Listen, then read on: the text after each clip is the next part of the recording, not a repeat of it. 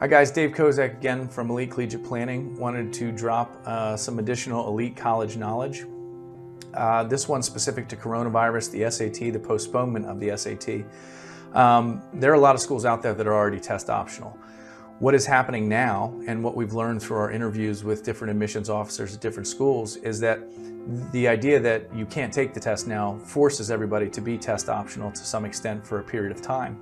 And what they're doing to counterbalance not getting the test scores is they're weighting curriculum and course selection more intently. So the idea that you are taking challenging classes and performing in them has significantly more weight today than it has in the past, which is common in test optional schools. They are going to look at your curriculum if you don't submit scores up until Corona.